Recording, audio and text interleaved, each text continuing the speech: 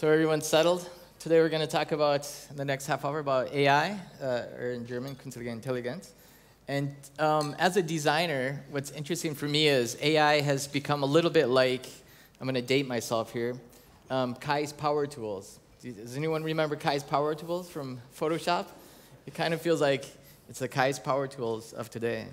So let's just get into it first. Lars, maybe introduce yourself. How did you get to Adobe, and what are you doing there now? Yeah, it's a long story and a short story. The short story is I got hired by them about 2 years ago.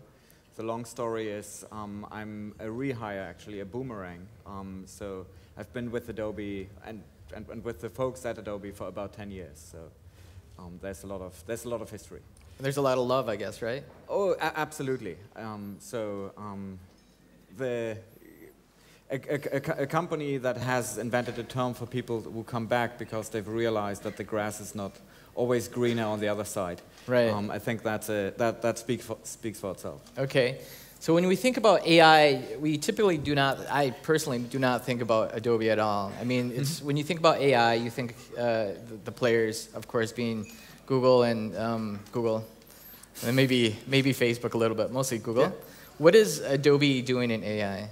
So when we look at AI, right, we look at AI only from the perspective of digital experiences, right? We have no interest in creating self-driving cars, killer robots, or things like that, right? But we aim to have AI that creates killer digital experiences, right? So this includes, on the one hand, a focus on what we call computational creativity, right? So helping the creative express themselves more quickly, more easily, and faster, and really cope with the demands of the creative workplace, right? Where you have to create more in shorter and shorter time.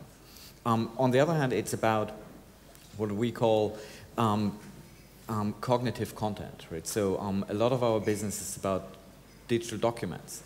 And when you look at digital documents so far, they are basically it's basically digital ink, right? You spill digital ink on digital paper, and there's not a lot of understanding. So this is something that we're investing in very heavily to make sure that a PDF that really is just a representation of what you would print to become a true representation of the document and the meaning, right?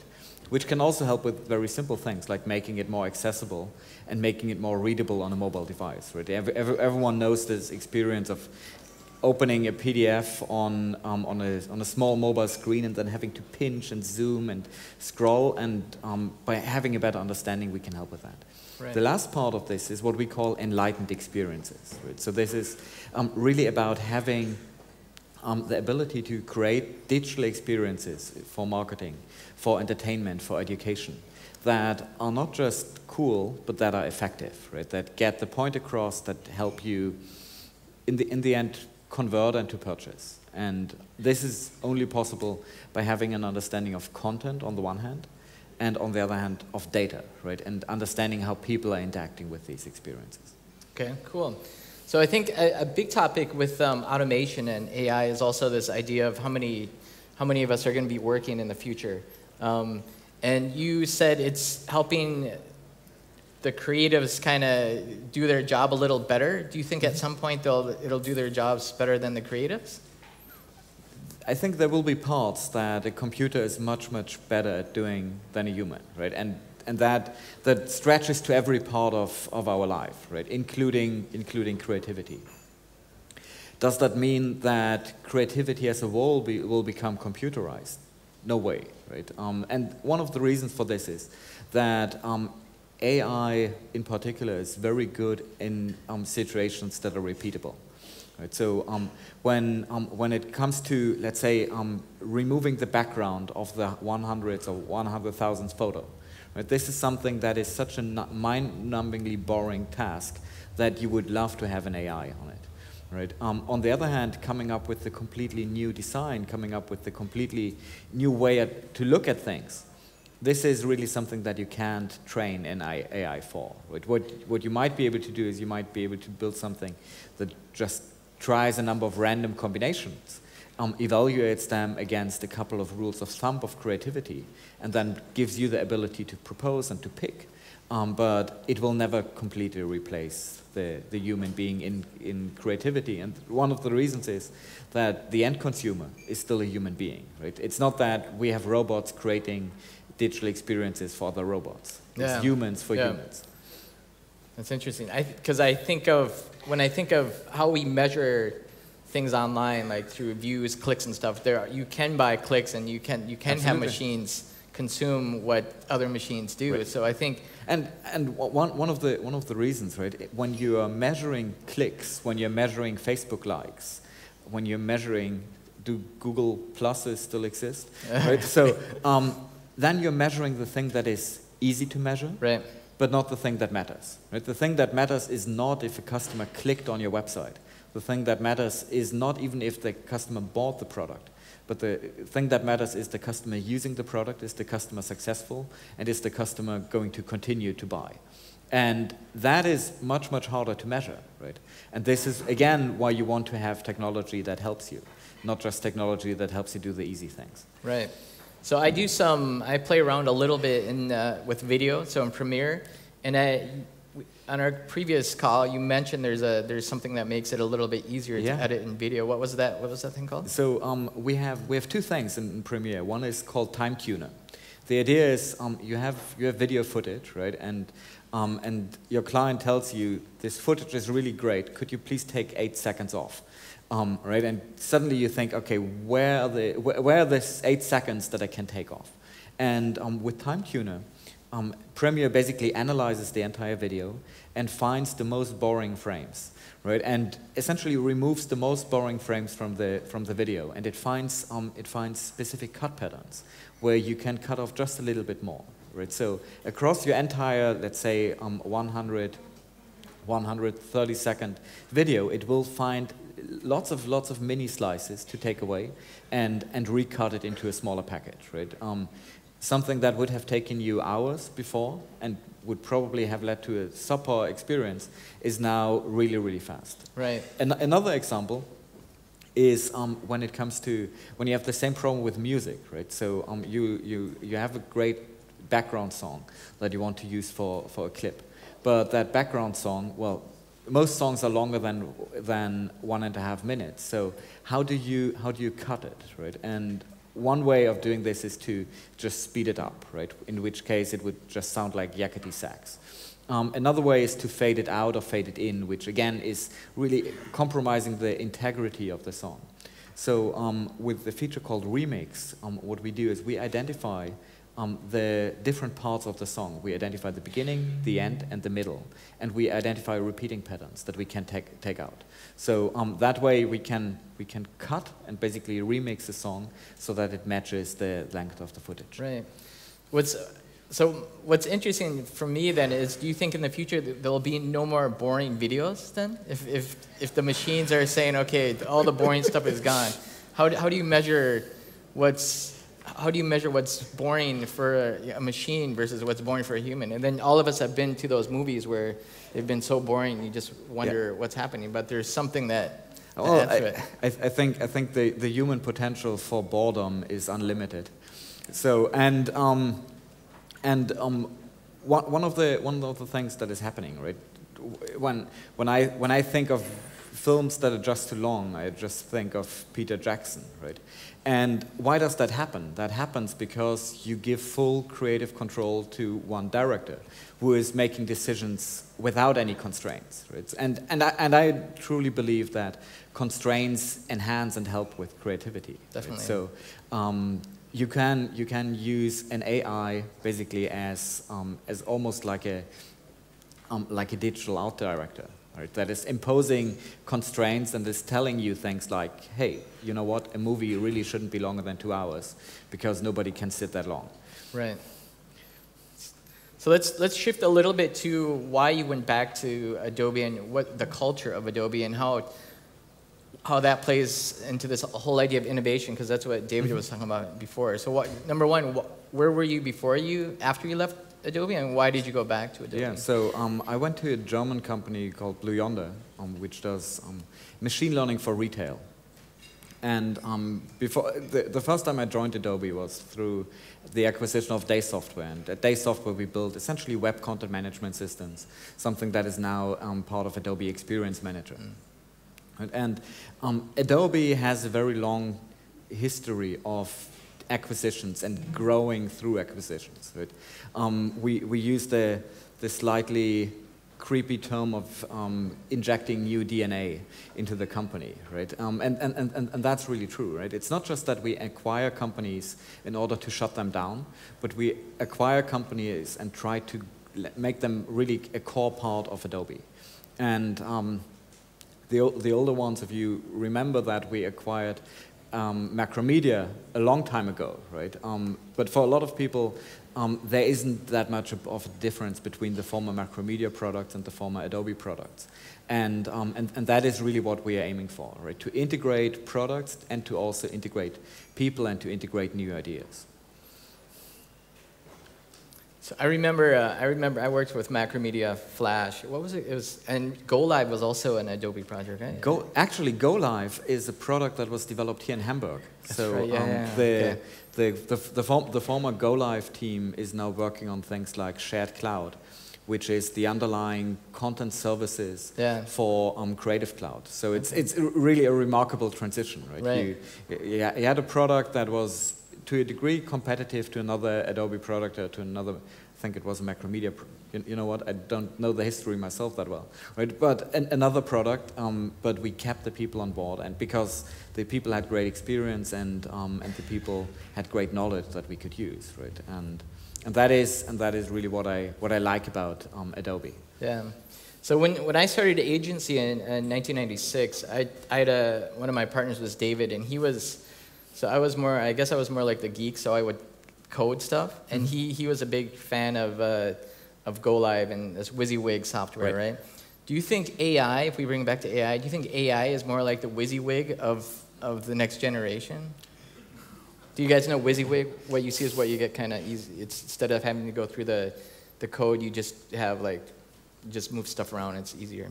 It's an interesting question. I think you could make that argument, right? Yeah. Because in the 90s, right, we had this discussion about WYSIWYG versus essentially handcrafted code, right? And I was somebody who would definitely handcraft code and take a lot of pride in the way I indented my HTML and all these stupid things.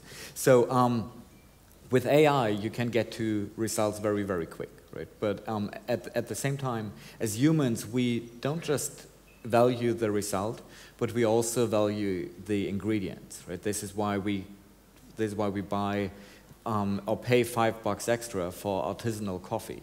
Right? Not because it tastes differently, but because we believe the story.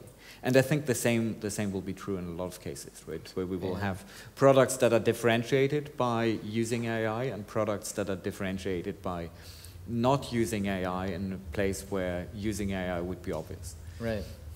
So another topic that I find interesting, since I'm American but I live in Germany, I think this whole idea of innovation is an optimism. It's something when I go back to the US every year, because we have great vacation here in Europe, so you go back for 4 weeks or whatever, and I do feel that the people are more optimists. And here in Hamburg, I know you live in Berlin. Here in Hamburg, someone once told me people are like coconuts, the Germans, because they're hard on the outside, but when you get inside, they're soft. So, whereas in the U.S., everybody's kind of just soft, and you don't know. The point there is, when you travel a lot for your job, right? You were just in the Valley, Silicon Valley, and you come back here, and then you go back home to Berlin. What do you find? I mean, what are like the overarching sentiments with where things are headed, and especially in terms of AI? I mean, we have a lot of really influential people talking about the destruction of mankind through AI, whether it's Stephen Hawking or Elon Musk or whatever. What do you find the differences culturally in Europe or in Germany versus the US versus wherever you might be in the world?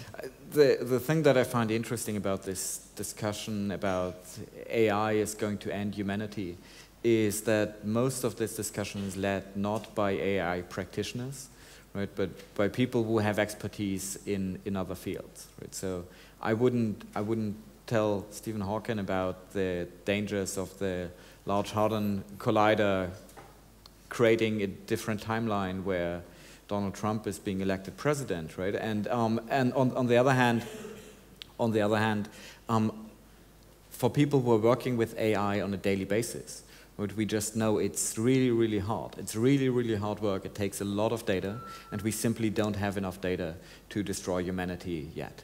So yes, you heard it. Yeah. And I think another part that is of the discussion that is different, right, is that in Europe and especially in Germany, the discussion of the impact of AI and of algorithms is much more rooted in reality, right? So things like killer robots are going to take over the earth. That's not going to happen, but unethical algorithms are going to negatively affect our lives and our societies. That's a real threat, right? And that's a real danger. And I think that is something that, as technologists, we have to be aware of and we have to be cognizant of. And I really like there's Melvin Kranzberger's first law of technology, which says technology is neither good nor evil, nor is it neutral. Right? It is not neutral, and we have to see how our technology is being used and what impact it has on the people who are using it, but more importantly on the people who are not using it. Right. I have it's interesting because I have 2 kids, and I also think about if anyone has kids, you think about what the future they're going to be in, and unless you really talk to your kids, I think a lot of people are kind of oblivious to right. what they think. And through our conversation, I know you have a family as well. Do you think AI will ever be so well-tuned that kids don't have to go to school? That they can just learn through Socratic discussion with the AI? Interesting, right? And you could make the argument that we are right now at a place where you don't have to go to school to learn, right? And when you look at all the resources that are available on the internet, and when you look at the way our curriculum is structured in school, you could argue, just like the office is not the best place to get work done, the school is probably not the best place to learn something. However, it will take a while to adjust, right? And I'm working from home a lot, right? And it's definitely a change from working in an office, and so is self-directed learning or a-directed learning a difference from teacher-directed learning as it's happening today. Right. So we have 3 minutes left. Maybe we just talk about some of the narratives that have formed through the narratives that form our realities. What I'm talking about is basically if we think about AI, all of these scenarios are basically, they're done through films and books and stories, right? And that's how we as humans relate to each other and understand our worlds. But as of yet, most of the stories, with the exception of maybe like Star Wars or Star Trek, but most of the stories like Blade Runner, like even Her, if some of you have seen Spike Jonze's Her, they've always been somewhat on the negative versus with AI. What kind of are you interested in those kind of scenarios, or what kind of things influence you most? Okay, I really love these science fiction stories. They're fiction, right? They have nothing to do with my life and my work. But I can offer you an alternative narrative to explaining what AI is, right?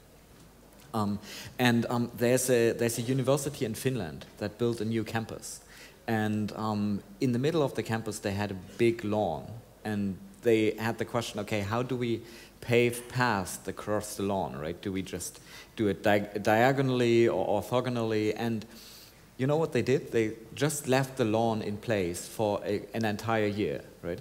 And then they looked where the pathways that people trampled into the grass, and then they paved the pathways. AI and machine learning is a lot like this, right? It's about paving the pathways. It's following the herd to a certain degree, and doing the things that a lot of people do, right? So it's a very, very easy way to visualize this, right? Imagine this is what things are doing. These are the things that people are doing anyway. We just discover them, make it easier, pave the pathways, and turn it into algorithms. Right. Yeah.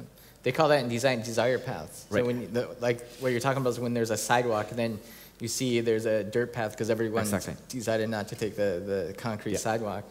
Does that mean though, if AI just supports popular sentiment, that popular sentiment is just going to become more popular, and the unpopular stuff will become less popular? What do where do you find the serendipity in machine learning and AI? Is there such?